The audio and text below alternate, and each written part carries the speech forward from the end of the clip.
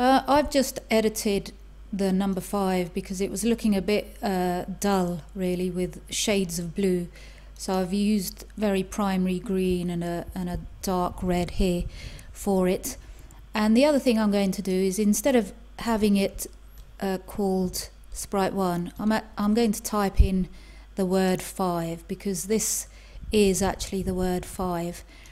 And let's just have a look at what is going on here. So the other thing that you'll notice is when you click on the green flag, you get a white border around this code, or you can actually click on this top hat here and you get a white border, and the white border means that that particular code is running. So when you've got a white border, the code is running, and then it comes to a stop because it just starts there, does that, does that, does that, and does that. And so the way we want to think about this particular sprite is, we want it, after it's shown and it's gone to some kind of random location, we want it to keep going to some random locations, I don't know, for 4 times or 5 times or something like that, and then we want it to disappear, because then we've got another number coming up that we're going to show.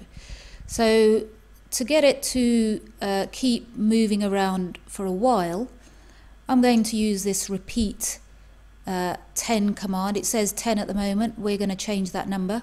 So you probably notice that anything with a black arrow now, you can click on that and it changes and gives you more options, and exactly the same, we can change this 10 to another number.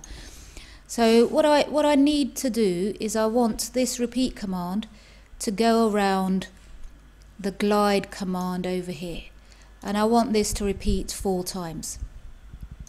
So I want it to go to a random location, a random X location between -220 and 220, and a random Y location between 60 and -160, because that basically describes the whole of this space. So if it picked a random value, let's say 150, that would be sort of up here in terms of Y, and if it picked a value, let's say of 5x, that would be sort of 150 up here, and 5x is kind of around there. So that's where it would go.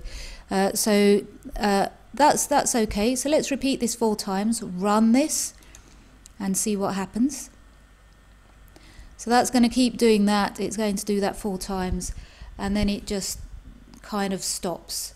So what I'm going to do is, I'm going to change this number 1, taking 1 second. I'm going to change that to 2 seconds, and then just see what happens. And now it's just taking longer to get to different locations, and it's just kind of moving around 5 times, which is fine, right? That's what we want. So let's just remind ourselves what we want to do. So we want it to randomly move around the screen for a bit, which it does. And then otherwise we just want it to go away ready for the next number. So I'm just going to do this bit here before we do, you know, what happens if Bluey moves over it. Because obviously Bluey still works. We can use Bluey to do all of this, move around the screen. So after it's moved, after it's done its gliding about to random locations, what do we want it to do? Well, we want it to basically go away and do this hide business again. So we want it to, let's go to looks, and let's choose, we want it to then hide, and then we want it to go off stage, which is this command here. So I know where I got that. And this is quite good to go back to various places where you got this, because then you can see what other options there are. Because like I said, there are many different ways to do the same thing that I'm doing, because other people might think about this differently. So what this is going to do is, it does this bit, it's going to hide, it's going to come off stage around here, it's then going to show, it's then going to do the following 4 times. So it's going to glide to a random location, does it once, then needs to do it again, glide to another random location, does it twice, do it again, glide to a random location. It's done it 3 times now, glide to a random location. Once it's done it 4 times, it then comes out of this particular loop. So remember, this repeat is covering all the things that need to be repeated. It is then going to hide, and then it's going to come off stage again.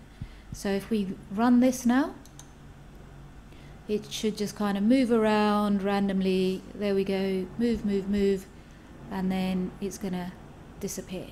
That's great. Okay, in the next video, what we're going to do is program in what happens if we move Bluey over.